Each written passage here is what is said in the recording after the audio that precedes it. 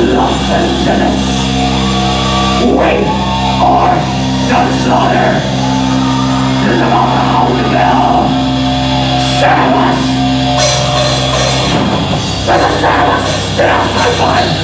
God's gate of my name in the land of the dead. Thou will out of it.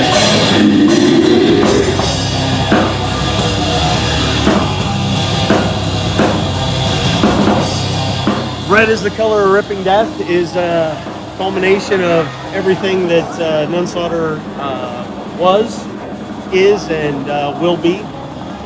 It takes a lot of the old school elements and puts it with a newer sound. Our guitarist is an audio engineer, so he pretty much produced the entire record the way that he wanted it. I think he did a fantastic job, and I'm extremely proud of this record.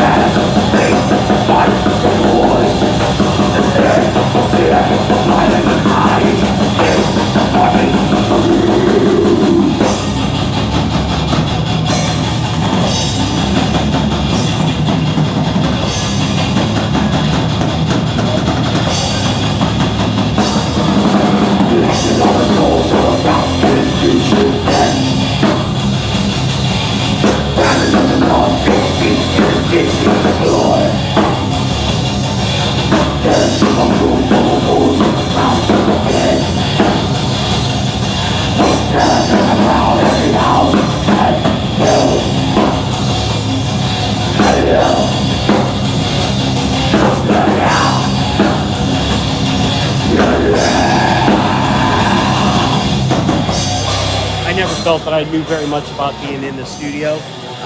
I think I know enough about writing songs and crafting songs, but as far as the production side of it, it wasn't something that Jim or I was very good at. And now with someone who actually owns a studio and has very good ears and a lot of newer equipment, he made the production side of it very easy for me because all I did is record and he produced it all.